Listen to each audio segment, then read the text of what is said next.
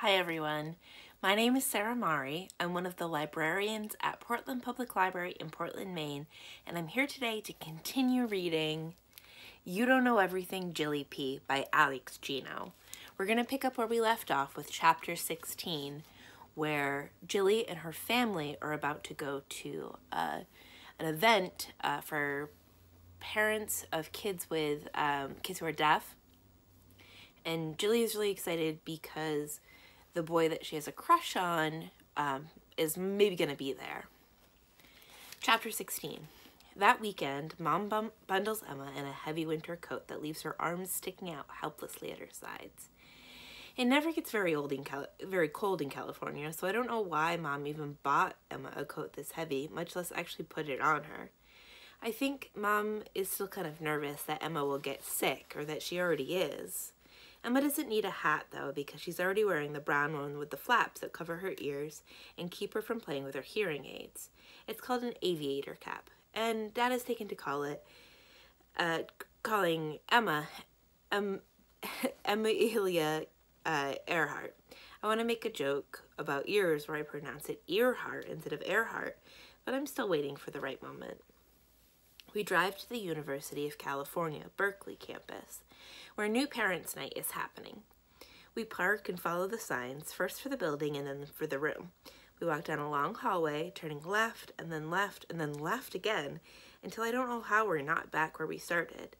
Finally, an arrow points us into a room, C106A. Inside, about a dozen adults are sitting in a half circle of chairs with plastic blue seats and metal legs. The room smells a little musty, like someone used to store old files in here. Other people besides Mom hold babies in their arms, but I'm the only older kid in the audience. Two families sit in front of the room, separated by 3 empty chairs. On the left, a little girl sits between her 2 moms. The women both have short brown hair and pale white skin, while the kid's complexion is dark and her long, straight hair hangs in 2 braids. She swings her feet and bobs her head to the side so that the braids dance on her shoulders. On the right, a black teenager sits next to her mom and dad. Her face is a combination of his eyes and her nose, with a bright smile all her own. A woman introduces herself to us as Karina Petrovsky. She's short, with rosy pink skin and a smile as wide as her hips. She says that we're waiting for just a few more people to arrive. I look for Profound, but no one seems to be him. Another family arrives a few minutes later, and Karina Petrovsky greets them as the Knights. Mr. Knight has thick freckled cheeks under a checkered cap. Mrs. Knight is a little taller, a little darker, and she wears her hair in large shiny curls that sit on her shoulders.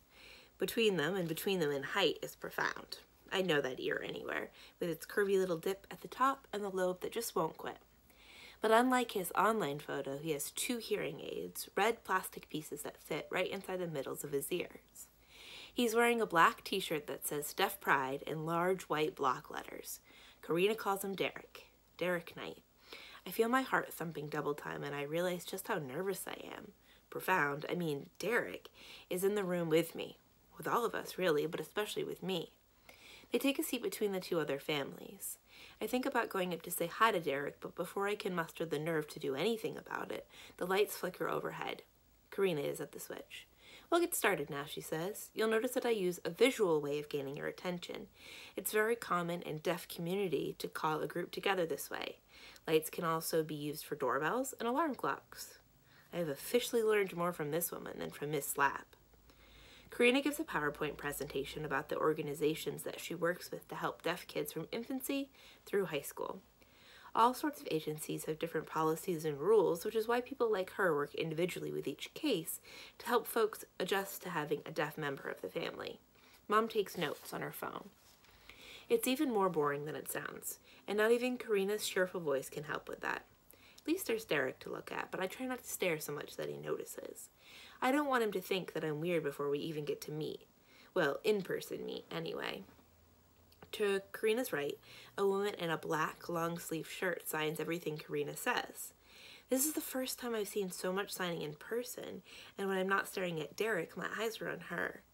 Derek and the 2 other deaf kids aren't even looking her way the whole time, but her hands keep going. At first I try to make sense of what she's signing, since I just heard it, but she moves her hand so fast that I can't make out a single word. I think that maybe she has extra fingers.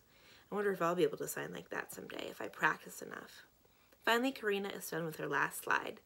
Now I'd like to focus on our special guests. The Hoyt Cunninghams, the Knights, and the Johnsons have all taken time out of their busy lives to be here with us today, so let's give them a round of applause. She lifts her hands in the air and shakes them. A few people in the audience follow along. The rest of us clap the way that we're used to. Karina reminds us that deaf people don't hear the sound that clapping makes. See, if I move my hands like this, she brings her hands together to clap, but doesn't let them touch. Pretty boring, huh? She shrugs. But how about this? She holds up her arms with her hands in front of her face and shakes her wrists so that her fingers wiggle about. Much more interesting to the eye, no? For now, let's try it again and welcome our guests. Karina waves her hands in the air again, and this time we all join in. Derek perks up as if he just notices us. He signs hi several times with alternating hands.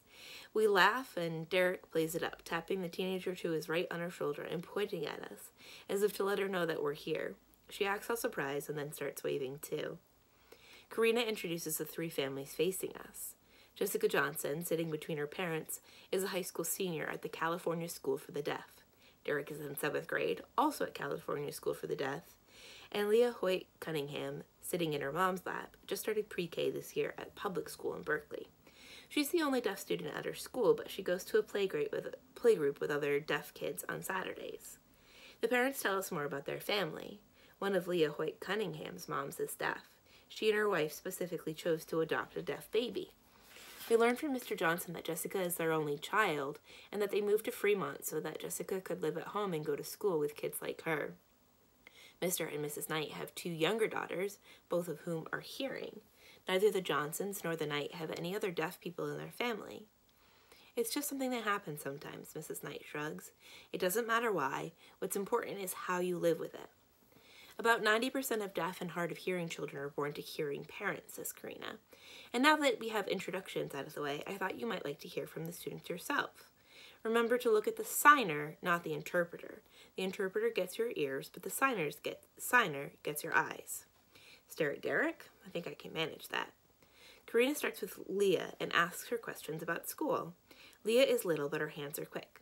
I love school because I have a lot of friends there. So many friends, and we get to play in the sandbox every day after lunch. What about music class? Karina asks. My teacher lets me sit in the front. I hear better that way. Karina asks a few more questions and then invites her to show us her cochlear implant. Leah turns her head and brushes her hair out of the way so that we can all see the tan disc about the size of a quarter. The wire connects it to a piece of plastic tucked behind her ear, and a thin, clear tube comes from the plastic piece over the top of her ear and slips into her ear canal. Karina tells us, please notice that I would never approach a deaf or disabled person in the world and ask to see their assistive devices, but this is an educational setting, and I asked the students in advance if it would be okay. Leah's mom tells us about the process, but they don't mention anything about molds and screams. Instead, they talk about auditory nerves and electrodes. A hearing aid makes sounds louder, but a cochlear implant goes right into the parts of the ear that usually hear things and pokes at the nerve endings to tell them that sounds are happening. A cochlear implant isn't right for every situation. Not even Leah's deaf mom has one, but for Leah, it's been great. Then it's Derek's turn. It's great to have classmates who use my language, he signs.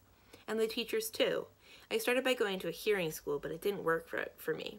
In 3rd grade, my parents decided to send me to CSD. I stay there during the week, and I come home on weekends. It's kind of like sleepaway camp all year long, but with homework. At first, it's weird that the interpreter for Derek is the same voice as for Leah, but it talks so differently that I don't notice after a little while. And would you tell us about your hearing aids? Karina asks. Derek turns his head to each side so that we can get a good look at the red bits of plastic nestled in his middle ears. Thin, clear tubes like Leah travel over his ears to attach to finger-sized plastic pieces, also red, behind his ears. They help me hear loud noises, but they aren't great for conversations and stuff. Like, I know when my mom is yelling at me, but I can't always understand what she's saying. Derek was having a lot of trouble learning to read in his local school, even with his hearing aids, Mrs. Knight says, but he picked it up fast after we transferred him to CSD, and now he's one of those kids who always has a book on him. When it's Jessica's turn, she signs, I love CSD too. I mean, it's school, but it's also like a second family. My teachers have helped me excel. I'm on varsity track, and I tutor kids from the lower school in math. She's really good, Derek says. Thanks, says Jessica. Derek was one of my first students, and he still asks me when he has math problems. Even when I'm in college next year, he can always call me. And where are your hearing aids? Karina asks. Mrs. Johnson lifts her eyebrows as if to say, I told her to wear them. Jessica shrugs. I don't hear much with them at all. Not like Derek does, and they're really annoying in my ear. I like ASL better anyway. After that, Karina opens the conversation to questions from the audience. A man with a curly red beard wants to know when he should start learning sign. I'd get started now, Karina smiles. Your little one may not be ready yet, but once they start picking it up, they're going to be a lot faster than you. Karina reminds us that the handouts include information on beginning signing classes for parents. A woman near the door asks how to sign up for an appointment to talk with Karina individually. I'll be following up with each of you to see about in-home visits to discuss the specifics of your child's environment and how you can make your home more deaf-friendly. How about questions for our guests who have come in here tonight to share what being a family with a deaf child is like? One thing I've been wondering, Mom asks, is what it's like in public, out in the world. Do people stare when you're signing? They do sometimes, Mrs. Knight says, and it used to bother me, a lot. She closes her eyes for a moment, preparing her thoughts. For years and years it did. I left places early, and sometimes I didn't go at all. Sometimes I stared right back. Derek nods proudly at that. And then one day I was walking around with Janet. She's my middle child, and she was just a toddler, and she yelled out something in the store. I don't even remember what she said, but a dozen people turned around to look at her, and then of course at me. And that's the moment I realized that folks are going to judge me and mine no matter what we do. And sometimes people are going to look at us funny when we sign. So does it bother me? A bit, I suppose. But we've got a child to raise, and we can't let other people's issues get in the way of us living our lives and loving him. I hear Dad next to me as his head bobs up and down. Mom has her chin and half her cheek in her hand, looking thoughtfully. And as for Wally here, Mrs. Knight gestures at her husband, he just never cared much what people thought. Mr. Knight laughs. Oh, I care a lot what people think. It's just that the people whose thoughts I care about most, well, half of them are here right now, and the other two I kissed on the forehead before we dropped him off at your sister's. A few more people ask questions, and it sounds like some of the other parents are even more nervous than Mom and Dad.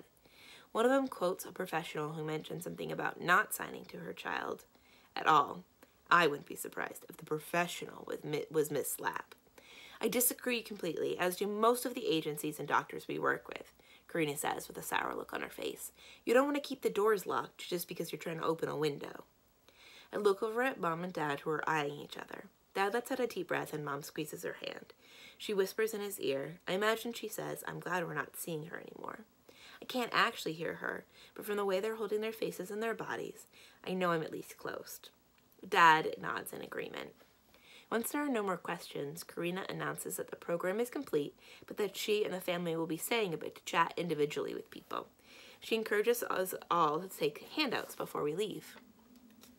I still don't know what to say to Derek or even how to approach him. I worry about it until it isn't a problem anymore, because now the problem is that he's already approached me and is looking at me right in the face, or looking down because he's about 6 inches taller than me. Hi, are you Jillian? He asks. The high pitch of his voice surprises me. He signs while he speaks, pointing at me, and fingerspells something. I can only assume it's my name. I think I see the swoop of a J. I nod slowly and smile a smile that grows until I feel like it's taking over my face. I try to pull the corners of my mouth back in, and then I'm sure that I'm grimacing. I'm Derek. He puts out his hand. I know, I say. Well, that was stupid.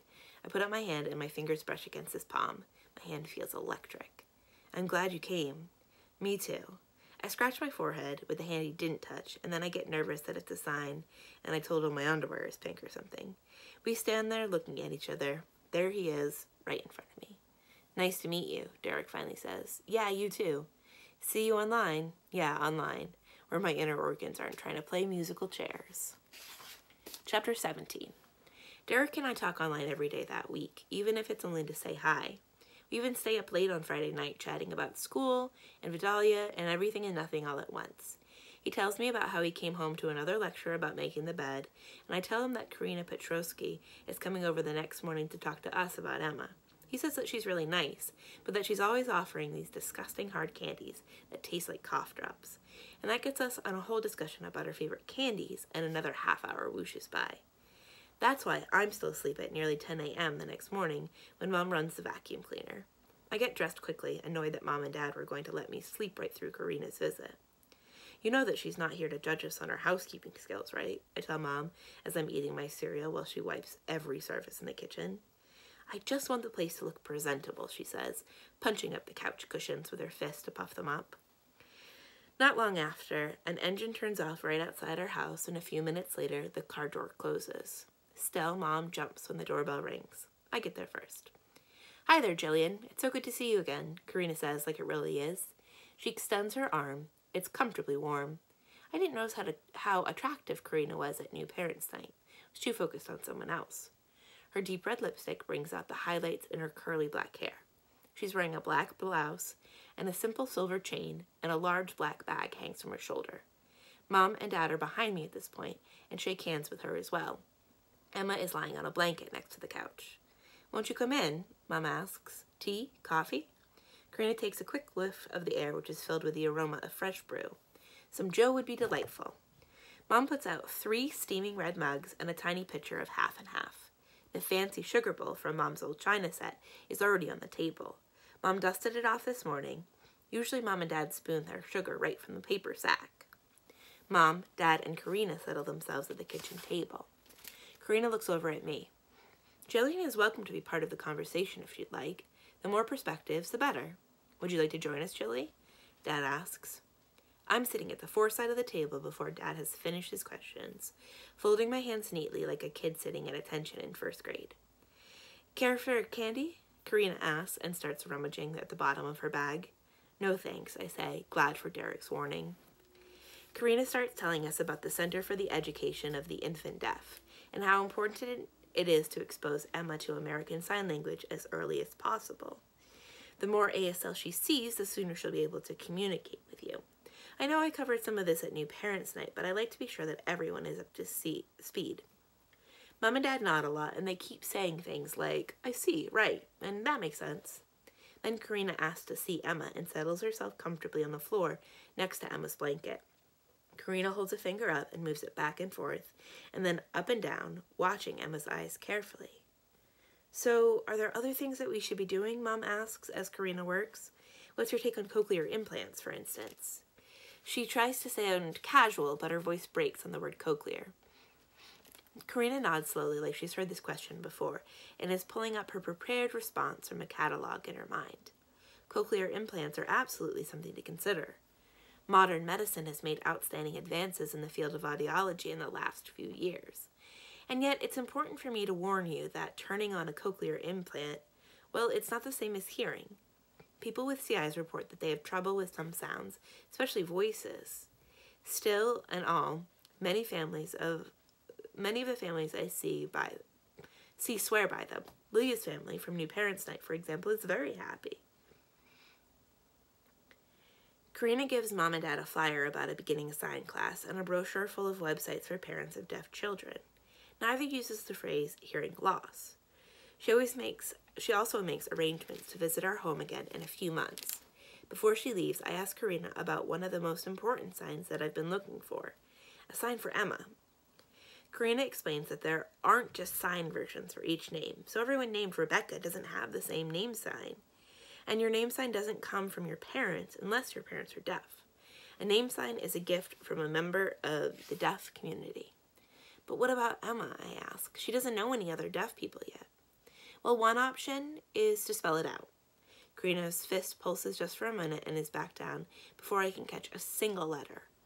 Another is to develop a temporary name sign, at least until she receives one from the community. And what about me, I asked. How do I sign Jillian?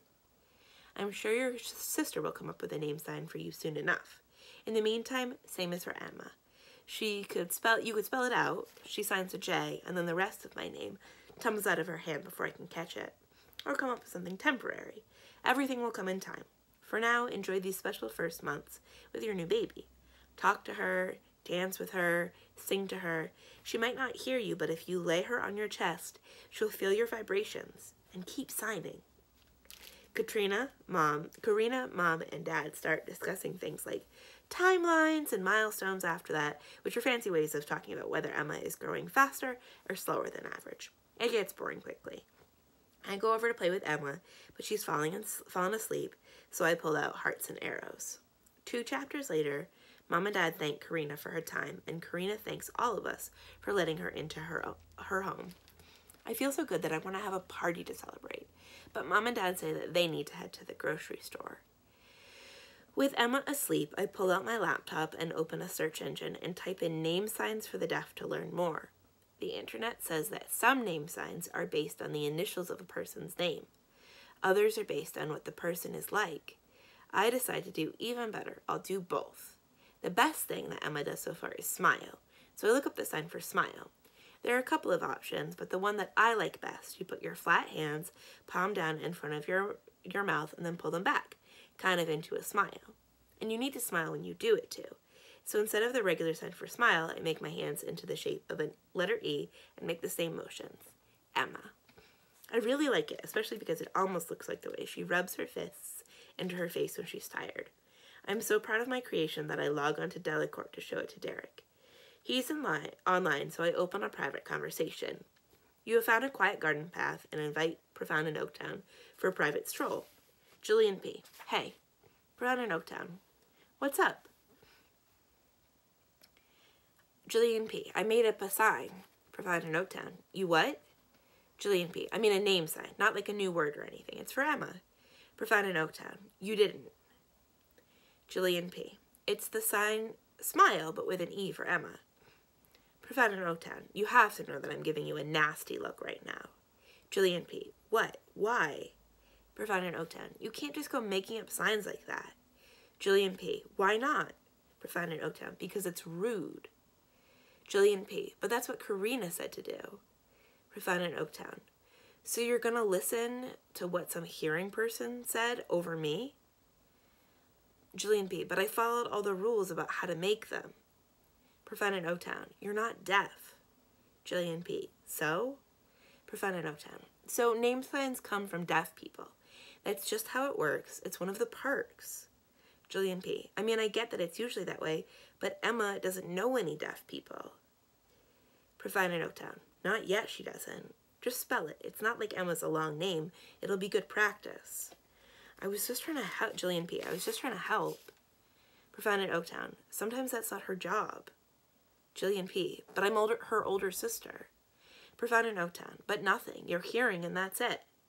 I gotta go practice my dance routine.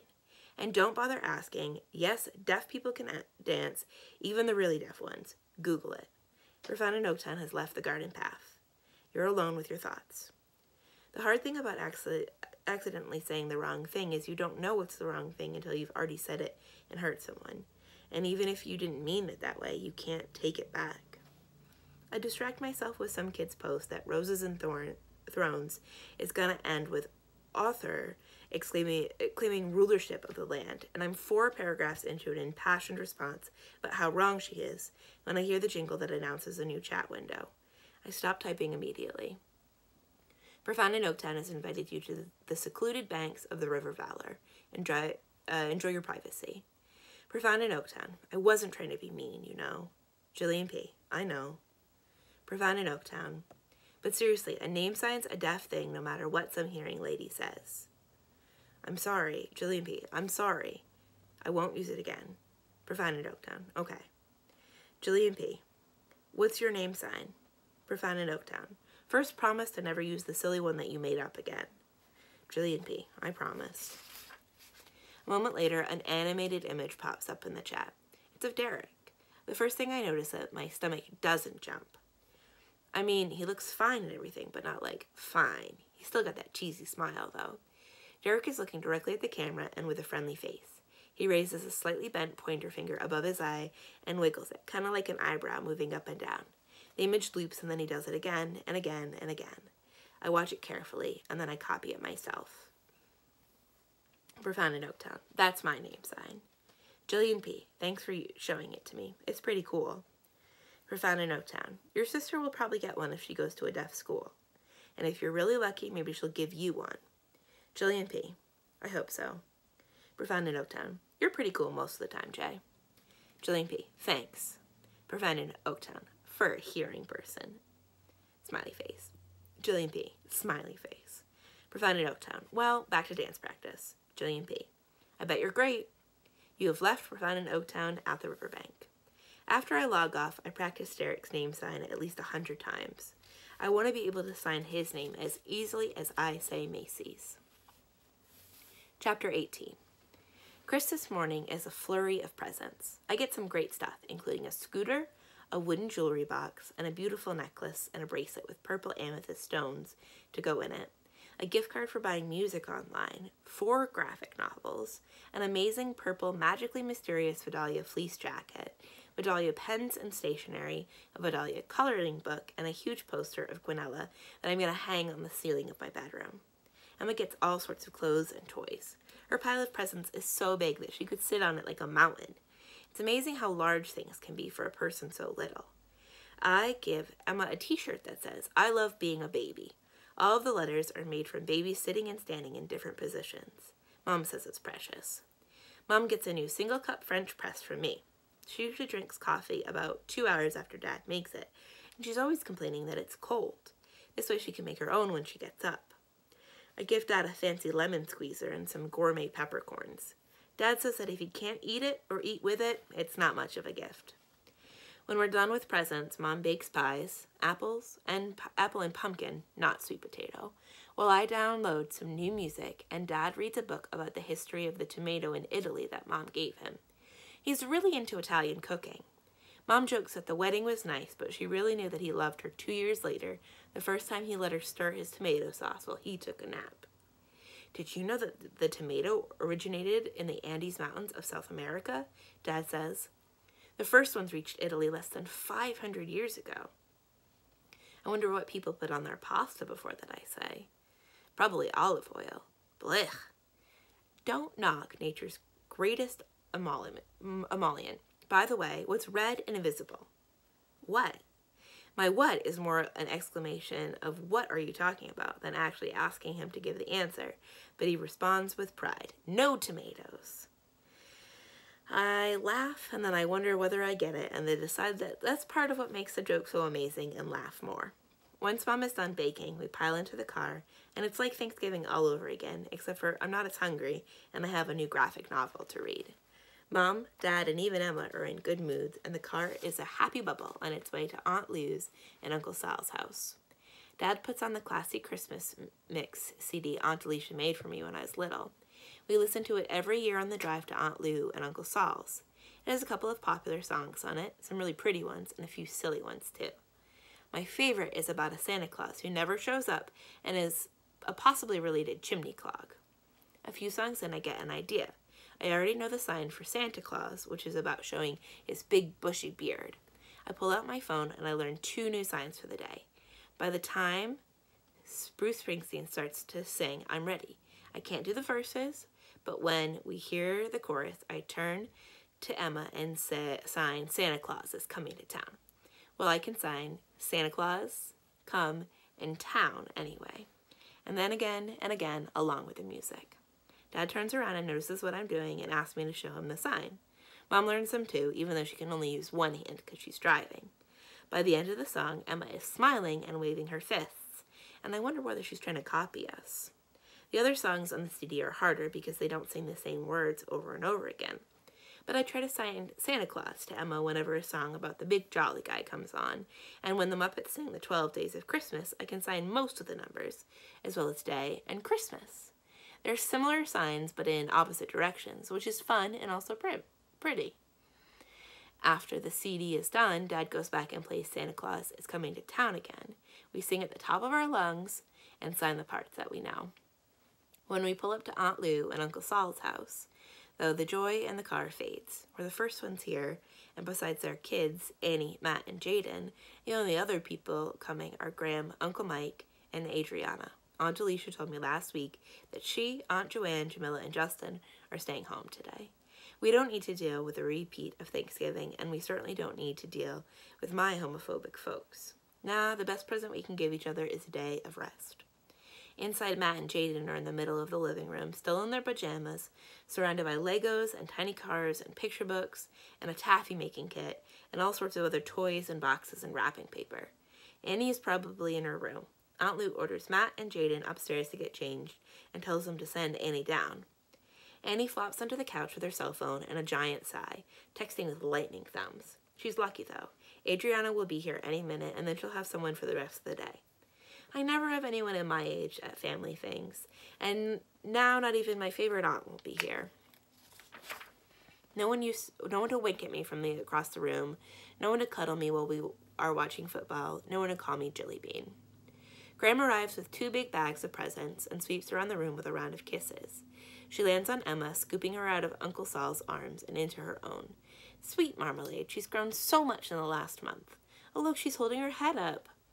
Matt and Jaden have already separated the gifts into a pile for each person by the time Uncle Mike and Adriana arrive. And the grown-ups decide that it's long enough before dinner that we can open our presents now.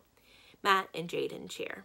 I get a purple sweater and 3 pairs of jeans from Aunt Lou and Uncle Saul, a couple of cool, magically mysterious Vidalia t-shirts from Uncle Mike and Adriana, and a white leather purse I'll probably never use, and some more Vidalia stationery from Graham.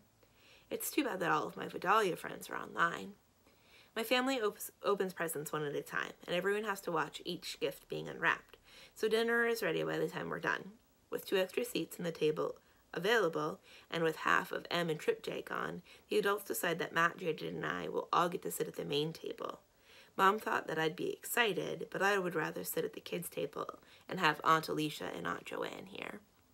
The middle of the table fills with trays and bowls of food, ham instead of turkey, with pineapple chunks and cherries instead of cranberry sauce, but otherwise it looks and tastes a lot like Thanksgiving. I still love buttered corn. I still hate buttered turnips. How's school? Aunt Lou asks. Fine, I say. She doesn't ask me to elaborate the way that Aunt Alicia does when I give a 1-syllable answer. Are you enjoying having a baby sister? Uncle Saul asks. I guess. So, says Uncle Mike, and I'm almost glad he says something until he continues. How do you think Alicia and Joanne are doing today? Do you think that they're having an almighty sweet potato pie? Everyone else's muscles tense as one. Mike? Graham says her son's name as if she's issuing a first warning, which she pretty much is. What? I'm just kidding. Adriana buries her head into her hands. Not again, Dad, okay? Not again what? Not speaking my own mind? I get to have thoughts too, you know, and unlike some people, I don't refuse to come just because someone hurt my feelings. No one says Aunt Alicia's name, but it hangs in the air, making everything on my plate taste bitter. Uncle Mike keeps at it, and all because of an old story about Dad and Mom being curious about dessert. It's not just that, I say, and the whole table turns to look at me, even Matt and Jaden, who stopped building green bean towers to watch me talk back to adults. I better make this good. Then what is it? Uncle Matt smirks at me like he stuck me with a question I can't answer. It's racism, I say, and I watch the mouths of the adults drop around the table. Whoa now, says Uncle Mike, I'm not a racist. Graham shakes her head, and I'll not be called one by someone who's not old enough to remember Rodney King, much less Martin Luther King Jr. No one's saying that you're a racist, says Mom. Sure sounds like your daughter is, Uncle Mike says. What I'm saying is that racism is a big problem, like really big, and sometimes you don't even know you're doing it. All I wanted was to taste sweet potato pie, says Graham, and I don't see what's so wrong about that. Aunt Alicia says it's all related and that it hurts even if you didn't mean to. Wow, it's like having that woman here anyway, says Uncle Mike. Her name is Alicia, says Mom. I know. Then stop calling her that woman. Fine, it's like having Alicia here anyway. And what about Justin and Jamila, I ask. Do you want something bad to happen to them when they get older? It's not like that, Jilly. Aunt Lou tries to soften the blow, but Aunt Alicia wouldn't, and I'm not going to either. Black kids get shot all the time, and it keeps happening because no one does anything about it. This is not dinner conversation, says Graham. It's just not the right time. Then when is the right time to talk about families who can't get all together for Christmas? The table goes silent. No one answers my question. I'm gonna go get coffee started, says Aunt Lou after a moment, while Graham and Mom clear the table. Uncle Saul loads the dishwasher. Adriana and Annie run upstairs, and Matt and Jaden take Matt's new juggling kit to the basement to practice. Uncle Mike sits on the couch and turns on the football game. Dad puts his arm around my shoulders and invites me to join him on the front porch. Outside, he sits down and pats the chair next to him. Are you mad at me, I ask. Mad? He makes a wrinkled face of disbelief. Why, I don't know if I've ever been prouder of you. But I yelled at Uncle Mike. If anyone deserves to be yelled at, it was Uncle Mike. And you weren't just yelling, you were naming what was happening. He takes my hand in his. I can still feel the word racism in my mouth. Are you okay? Dad asks, squeezing my palm. Yeah, I say. Then I'm going to check in with your mom and figure out what we're going to do. You don't have to come inside if you don't want to. I don't want to. Dad gives me a kiss on the forehead and goes inside. I pull out my phone and text Aunt Alicia. Uncle Mike is a real jerk. She answers less than a minute later. She doesn't ask why, and I don't go into details. Aunt Alicia, has been since the day I met him. Me, I'm sorry you have to deal with people like him. Aunt Alicia, me too. Me, I called what he said at Thanksgiving racist. Aunt Alicia, it sure was. Me, and what Graham said too, even though it was different. Aunt Alicia, good job, Jelly Bean. Me, I wish you could be here today. Aunt Alicia, I do too. Me, I love you, Aunt Alicia. Aunt Alicia, I love you too. I'm still staring at our last text, pressing the button so that the screen stays lit, when Dad comes back outside, followed by Mom with Emma in her arms. You did good in there, Mom says with a smile. I don't know that it was the most polite way to go about those things. I don't think polite works with Uncle Mike, I say. Dad holds back his laughter with a snort. Fair point, Mom says. I'm really proud of you for sticking up for what's right, Jilly. This time, it's the Perillos leaving the holiday family dinner before dessert and without any leftovers. Bruce is still wailing about being good for goodness sake when Dad starts the car, but Mom turns it down and changes the station. None of us are in the mood to sign about Santa anymore. I close my eyes, and by the time we're on the highway, Mom and Dad think I'm asleep. They're still talking in low tones in the front seat, and I can't make out a lot of what they're saying, but I can tell that they're talking about me and how glad they are that I stood up to Mike. Both Mom and Dad are proud of me, and I'm proud of me, too. So why do I feel so icky? That's where we're going to stop today. We'll pick up tomorrow with Chapter 19. We've been reading You Don't Know Everything, Jilly P by Alex Gino. My name is Sarah Mari. I'm one of the librarians at Portland Public Library in Portland, Maine. Thank you for listening today, and I'll see you again soon. Bye!